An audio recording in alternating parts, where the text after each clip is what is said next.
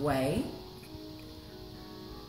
The Lord was saying to me, you've looked at it in a way that when you would say, seek ye first the kingdom of heaven and his righteousness, and all other things will be added unto you. It was more so seeking for myself. And I failed to understand that I wasn't to look to him for those provisions in that Matthew 6:33 as self-preserve, but to kingdom build and kingdom advancement. He says, I will provide all of these things for you and give you this provision to advance my kingdom. Yes, yes. But we have to get clean. We have to get clean. We have to go back to that place of stripping down and purging ourselves of everything that is not like him, because he refuses to mix and mingle with our old mindsets, with our humanity, with our selfishness, with our Galatians 5:19 mindset, the acts of the flesh. That is exactly what you can. That's exactly what I am saying about that, because God's intent is to bless us with that covenant of prosperity that is given to us. We still live in fear, holding back from God, holding back that which he has blessed us with. Because of fear, we don't walk in the principle. Somebody is holding back that which belongs to God because of fear. Whereas, whatever God has blessed us with, if we return that back to God for his agenda to be fulfilled on earth, God will release and release and release his surplus upon us. Yes. Amen. And God is not happy about what is going on within the body of Christ right now. The entire body are operating in Revelation 3:16. Lukewarmness. They have diluted everything. It's about me and my phone no more. That has turned from show business to show business. It is time to take the word of God serious. God is not playing with us. The Israelites played with him, with God, and they knew exactly what happened. For those generations that disobeyed God, that continued to worship other gods, they were punished. They kept rebuilding the temple. But now, for those that obey the word of God, he was with them throughout all the world. The body of Christ, you, me, everyone, we are all part of the body of Christ. We need to do our part to move from this lukewarmness, from 3:16, Revelation 3:16, and get serious with Galatians 5:19-23. It is time. Whatever is happening now, these are signs of the end of time. We need to take the word of God very, very serious. I truly agree with you with what you said at the moment. You can hardly find the body of Christ, the local church, talk about evangelism, talk about so many. We're so into church marketing. We want to market the church. We want the church to look like the world. But what God has given us is strong enough for the world to seek after. If the true gospel has peace, joy in it, and much more than that, the true gospel prepares the people of God for eternity. Our time here on earth is temporary. And we, as the body of Christ, we as believers have to take the gospel of Christ to our world. Matthew 24:14 says, and this gospel of the kingdom shall be preached in all nations as a witness, then shall the end come. As a matter of fact, what is delaying the return of Christ is because the church is not preaching the gospel of the kingdom. And it's time for us to return back to to the gospel of the kingdom. The good news is God has placed in my heart to declare 2020 to 2030 as the decade of harvest of souls. Jesus says the harvest is plenteous, but the laborers are few.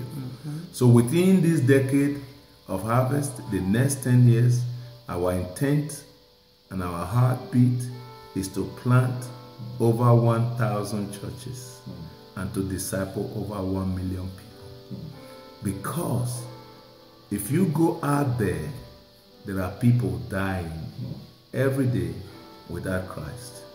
And as many of you that are hearing this broadcast today, I want to invite you to join in this decade of harvest, where you can reach, maybe in your own community, maybe in your own city, maybe in your own church environment, where you can declare the decade of harvest. You and your church, local church, you intend to reach 1,000 souls or 10,000 souls or as many churches you can start or build. You say, why start a church?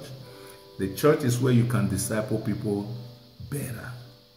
Because if you have an assembly center that is called the body of Christ, there you can disciple people.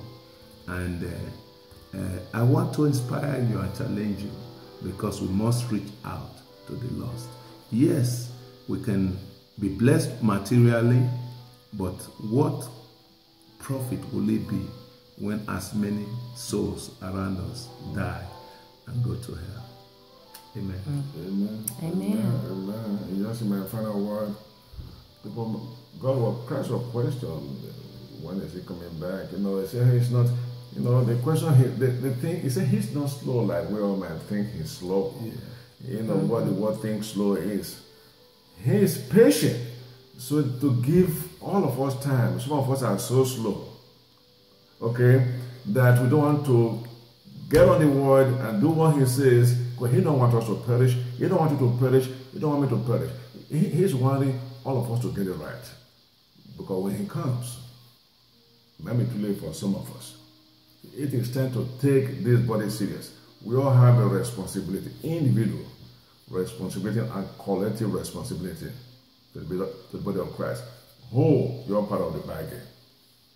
To be honest with you, I'm embarrassed with what I'm hearing about different churches today. It is time, even church leaders, to turn everything around.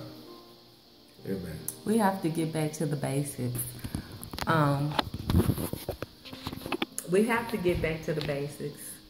As an evangelist, it's important that not just those of us that have been installed in the office of the evangelist, but every individual that have had a true metanoia, a true heart conversion, a true heart reset, take your marching orders and go out and reconcile souls to the kingdom of God. That is the only way that we can advance the kingdom of God. We have to do our part. We have to do our part. There has to be a clear demarcation and a plumb line there to understand righteousness. Holiness is right. And in order for us to teach our children, we have to show them and we have to lead by example. And we have to take up our cross and follow Jesus Christ. The reconciliation of souls back to the kingdom. We have to start now. The compromised church, the culture crafted church, the youth nowadays, they don't see a difference. And that is why they are leaving the church in masses. They want to see the difference between the world and the church. Now the world looks like the church. And we thought that was a way to evangelize, is to bring the world into the church to win the children. But now we're losing them because we have brought the world into the church. It's time for the clear demarcation. It's time for that plumb line. It's time for the separation of the world indeed from the church, so that holiness can be that place of revival, so that the Spirit of the Lord can now arise again and we can have that Pentecost now again. Bring the fire of the Holy Ghost back into the church so so that we can have the power to do exactly what we have been called to do in the earth as children of God. Well, this is Bishop David Azenabor, Prophet Charles Atoe, and you just heard the voice and the face, and saw the face of Evangelist Keisha. I am on my way to Nigeria and stop over at Atlanta, spent overnight with